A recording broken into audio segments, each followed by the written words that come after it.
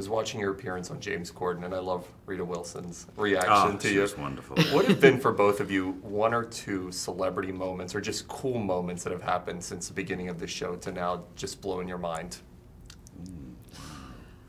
I had one today. You did? Oh, come on. At the Today Show? No, it was in the elevator. I'm a big fan of Catastrophe. I don't know if you know that show. Random pull-out. Yeah, I ran into Rob Delaney, and I was definitely a little...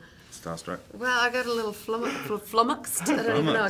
I'm flummoxed again. Wow, you're flummoxing all day, flummox. Just flummoxed all day. Yeah. No, I had a wonderful dinner with William Shatner, last week. It's so random, but wonderful. You and Shatner are like that now. Yeah, buddies. Captain Kirk and Jamie Fraser. I mean, that's a fangirl's dream right there. Yeah, he's just awesome. So, yeah, I hope he's going to become my BFF. BFF? Yeah. Yeah.